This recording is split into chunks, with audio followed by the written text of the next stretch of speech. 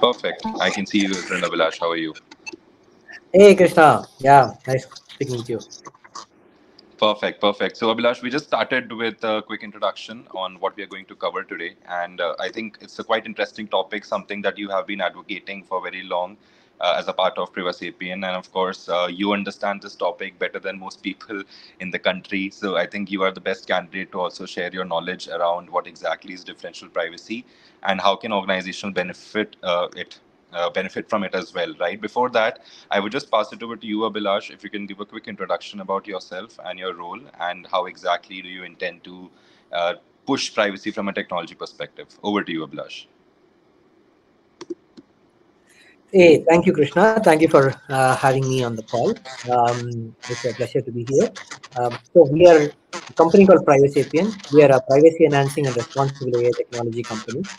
We enable organizations in meeting global privacy regulatory requirements with privacy enhancing and responsible AI technologies. So we have a spectrum of technologies in terms of privacy. For example, we have a product called Differential Insight, which is in line with differential privacy requirements. There is a product called Event Horizon for anonymization. For privacy theft modeling, we have a product called Privacy X-ray. And for responsible AI, we have a product called PrivaGPT. So we have a spectrum of products which enable organizations to meeting the requirements. So primarily, we are a research-centric organization focusing on privacy research. There is a lot of background noise that uh, from there's a lot of Hope echo. not. Uh, I hope it's not from my end. I'll just mute myself. yeah, I think it's better now. So yeah, so we work on these privacy enhancing technologies, and we enable organizations to meet these requirements. That's what we do in Privacy APN. Looking forward to the conversation. Yeah, I would not claim the most knowledgeable person. Probably there are a lot of professors out there who are like probably have deeper understanding on DP. But yeah, we are trying our best to ensure that these are implementable at the end of the day on ground, and we are building products to ensure that these meet the regulatory obligations, thus people can unlock data. So but certainly thank you so much for your kind words. Perfect. Thank you, Abilash. And I think the table of contents that we have for today is we are going to start with an introduction to NIST and differential privacy. Then I would transfer it to Abilash, who would help you understand the properties of differential privacy and how exactly it is translated in the real practical scenario. How can you use it as a global organization, or how can you use it as an Indian organization wanting to take your product global? Both of those perspectives are something that we're going to touch upon. And then, of course, we are going to talk about the implementation challenges, that if it's a technology that's so advanced, that's so well, and pushing privacy forward, why has it not been implemented so far? What are some challenges that you would typically see in your organization, or the challenges that you would typically see implementing it across the globe? So that's what we are going to talk about. And when it comes to NIST or differential privacy, we basically want to convey that NIST, of course, is an organization from the US which has been promoting a lot of standards around information security, data privacy, as well as certain other technological domains.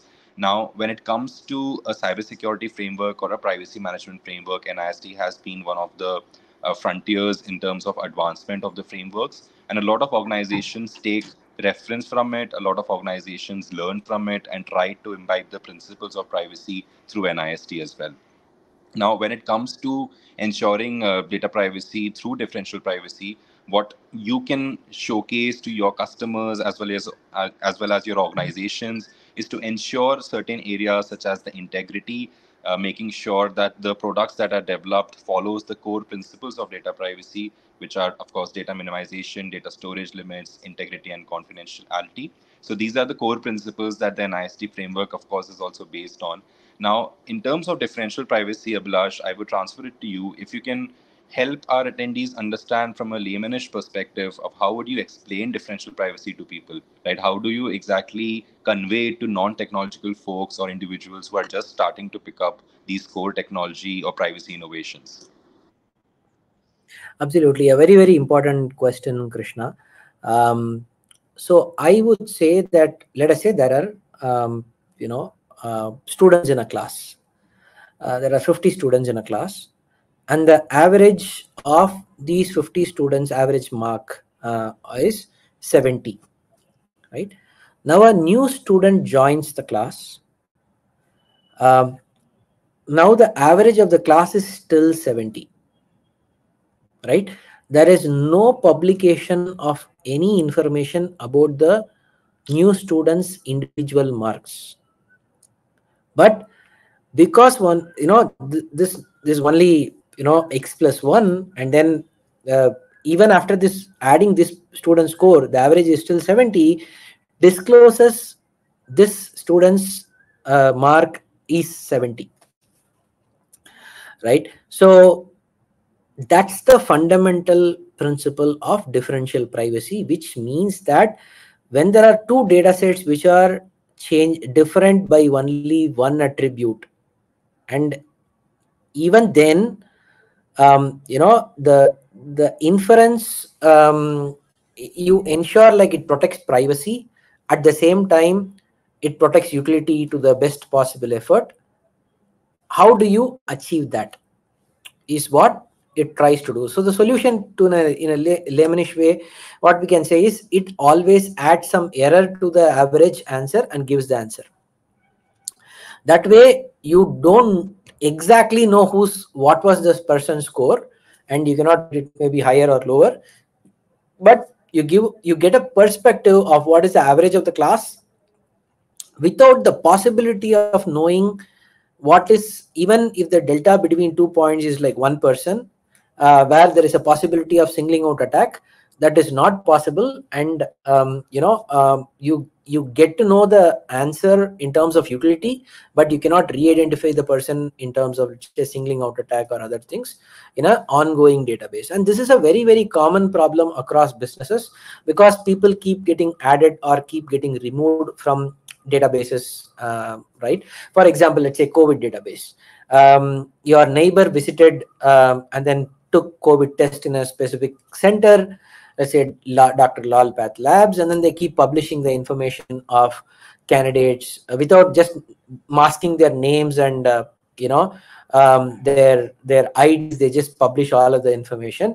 It becomes very easy to re-identify, whether your neighbor, who, when you know that there is some background knowledge that you have of, he probably visited the test center yesterday, and you want to know his results. Probably if this information is published, you can easily identify whether this guy, let's say if it has address information or age information or gender information, a combination of those, probably you can identify, okay, all this information of your neighbor, and you can re-identify that, okay, your neighbor has COVID or not. And this can extend to anything else. It can be extended to salary, it can be extended to multiple other things, which becomes very problematic. So when you are collecting sensitive information, let us say salary, or when you are collecting other information, hence it becomes very, very critical you use methods like differential privacy while you are collecting, because you don't know when a breach will happen. So how do you process the data, how do you store the data, how do you share the data, becomes very critical. And data publication is not going to be there for long anymore. So it's going to be like differentially private, where you add errors, or you do aggregation, or you do synthetic data on top of it, and then share data. And differential privacy is a philosophy than a technology, where this can be applied in different areas, not just in a simple scenario that we looked at, like average of a class, but this can be applied to a stochastic gradient descent of a model, where if a model is like converging, you apply to it, and then its learnings may be slightly different, but it will still be the same, which can help protect against privacy. Similarly, it can be applicable to federated learning, where you are collecting information from end devices. For example, mobile phones, Google is using Google keyboard, where keyboard is integrated into all applications you are using, and they can see whatever you are typing, right now, which is a huge privacy risk. Now you can apply, they do differential privacy on top of it, and then try to learn things which are appropriate while protecting your privacy. They still learn, but while protecting your privacy. So things like those. So it's a very, very important concept, and it is one of the very mathematical ways of solving this problem, which is acceptable by regulators across the globe as well. So, Abilash, I think there's also a very common question that people typically ask, right? It comes to us when we are implementing privacy programs that can it be done manually or do we really need a tool, right? So, how would you respond to that? I mean, of course, it also makes sense that the amount of personal data that flows into or is ingested into a company's infrastructure, it will be very difficult to do it manually. So, what is your opinion on that, and how do you think it can be automated or probably be assisted by using a tool or a platform? See, this is like a very, very complex mathematical problem, right? Defining an epsilon, defining a delta, defining a, what mechanism do you want to use, a Laplace mechanism or a Gaussian mechanism, and what releases you should do, what is your privacy budget, how do you track the budget. It's very, very complex. Like, I won't recommend anybody doing this manually, right? And with a large volume of data, it becomes much more complex, so you require a tool. The problem is there is no single silver bullet for differential privacy. Is a philosophy, it's not a definitive technology, right? It's not a package or a SDK. You say, okay, I am putting differential privacy for this, like now everything is differentially private, right? Depending upon the data release or information release or knowledge sharing, depending upon the context, the type of query and type of usage of the data, type of release of information, the the way you will have to structure this changes. This is like cybersecurity mathematical level on data. So this is like very, very different. So depending upon the scenario, you will have to build tools. So there is no single tool which will solve all your differential privacy needs. It has to be context specific. For example, GAN, we had something called DP GAN, and for querying, you can have different kind of DP. For model building, you can have different kind of differential privacy, the way you implement it into the model training part, or at the inference level, you can have DP in a different way. So it's a very, very different kind of technology, and it's a philosophy. I would say it is closer to philosophy than a product or a package, right? So I would say differentially private what? Differentially private inference, differentially private querying, differentially private what, right? Differentially private synthetic data. So depending upon that, it would decide what knowledge you need to have, what mechanisms you need to have, what techniques you need to have, what products you need to have to achieve that objective. It is like differential privacy is like travel, right? So you can go from here to Chennai or here to Los Angeles. You may have different modes of travel. You can go by ship, you can go by flight, you can go by a jet.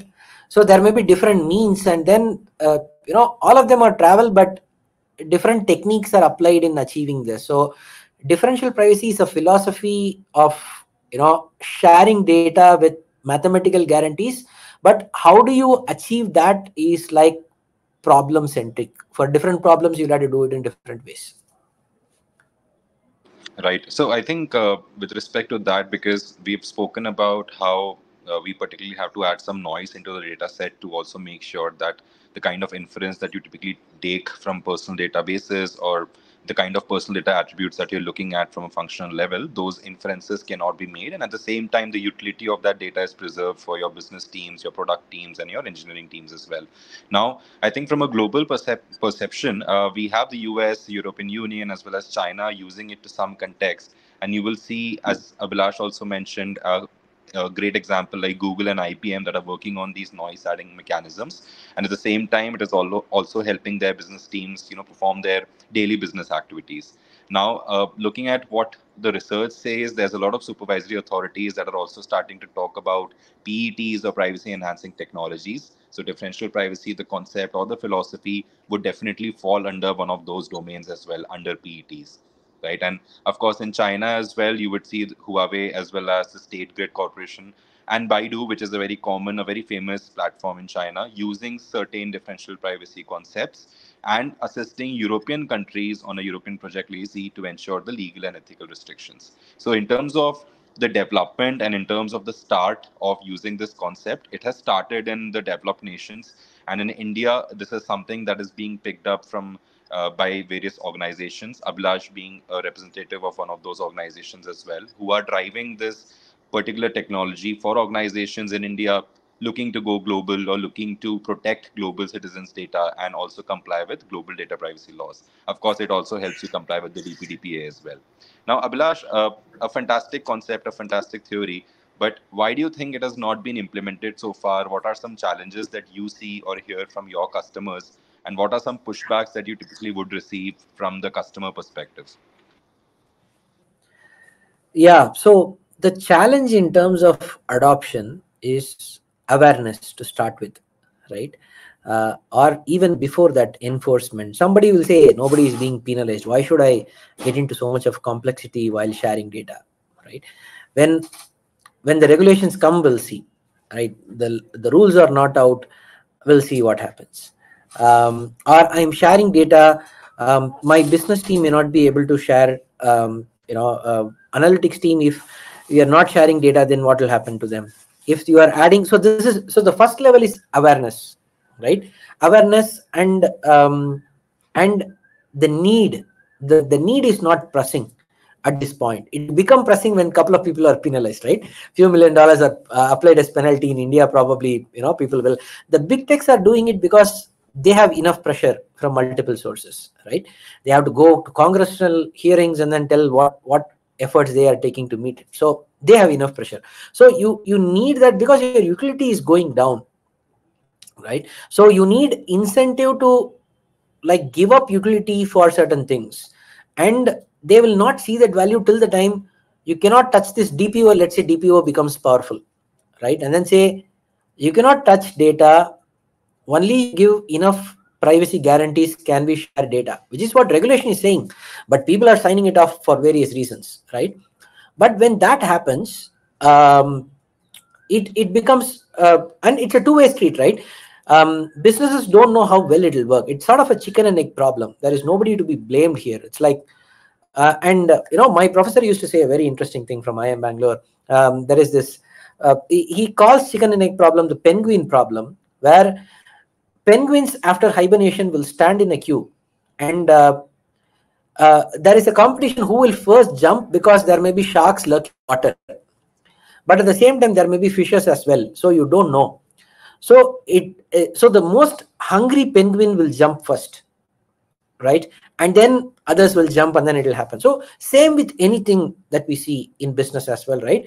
um, uh, uh, Businesses will see the most hungry ones, who want to be strategic in nature, who want to create value for businesses the right way, who want to build the new business models the right way, will jump first. They will take the advantage, they will take the risk as well of sharks being there, but they will definitely catch the richest of fishes in the blue ocean. So this balance has to be struck, and this is classical how platforms get built, how adoptions happen, how network effect kicks in. So we are going to see all this play out in the market, but this is the answer to the adoption, right? Network effect kicks in when the early movers are there. Early movers set the example, and then it is followed by the early majority, late majority, and then laggards will follow. Right. And Abhilash, I think in terms of the other PETs or other concepts that are typically around or the keywords that are floated around in the industry, uh, in terms of a technology integration perspective, how do you foresee and what teams do you feel would be a critical part of enforcing it in an organization? Would it be primarily the technology team, or do you also see a lot of other business support functions, such as maybe the engineering or the technology team or the product team assisting you with the implementation or the drilling down of concepts in their business processes? So how has the adoption been so far, and who are the teams that are typically taking up this responsibility from your perspective? Yeah, sure. So typically, the there is innovation teams which come in, followed by legal teams, data governance teams. So it's a decision making unit, right? For example, this goes not just for data, this goes for AI as well. So typically model building is one of those pressures which are pushing organizations in this direction, where they have to share data, but there is no consent. If we build model, it will result in problems.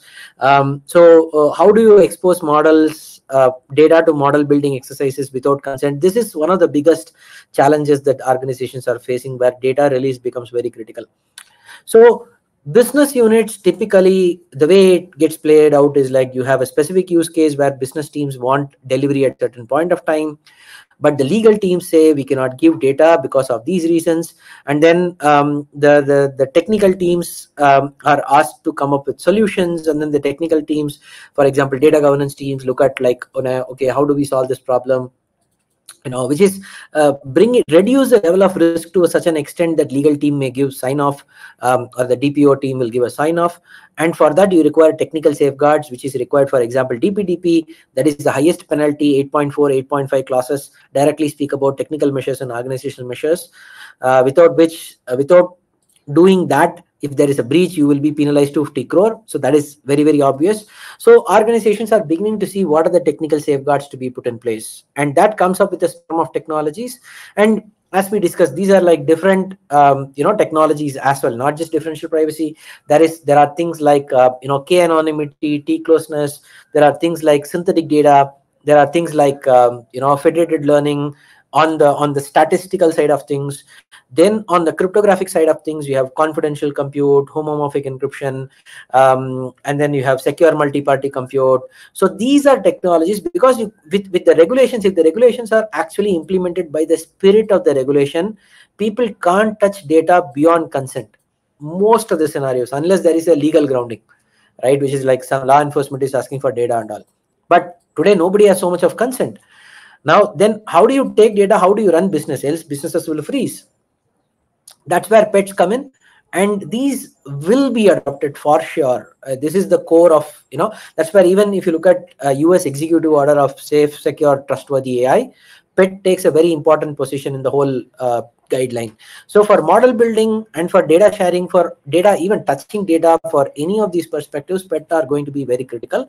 And the adoption is slow today, but everybody starting from OECD to ICO UK to Saudi Arabia government to NIST to Singapore government to Indian government to everybody is speaking about pet, right? Probably in a year's time you will see crazy amount of adoption, but early movers are already taking it. Early movers, critical organizations who are having large volume of data, especially who are in sensitive industry verticals like finance, healthcare, e-commerce, where buying behavior are there, things like those, or children's data is involved, where penalties are high, it can be very stringent, and organizations which give premium to users, feel of premium in terms of their services, they are the ones who are looking to implement pet technologies. Right. I think a lot of technology companies, IT service providers that are providing services to all of these developed nations or economies, and of course the governments are also pushing it in certain cases. That also sets the context for why it would be a viable concept to push forward in the future. And with that, Abilash, I think I'll just open the floor for Q&A as well. So if there are any questions, we have the next few minutes to answer your questions. So you can simply just put your question in the comment section and we'll take it up, either Abilash or me, depending on the domain and the subject. So if you have any questions at all, you can reach out via the comment section and we'll take it up. If not, we will just wait for a couple of minutes. And if there are no questions, you can reach out to Abilash as well on LinkedIn. He's a pioneer in this domain. And there's also a great certification that the Privacy team has been working on around these concepts. So if you are interested, of course, you can go and check it out as well, because I am personally going for it as well, as I discussed with Abilash over the last few months. Is if it's something that interests you and you're looking to also build your data privacy concepts and build more awareness around data privacy, it's definitely a certification to consider as well. Right. So then the next few minutes are for the attendees. If you have any questions, please feel free to ask us.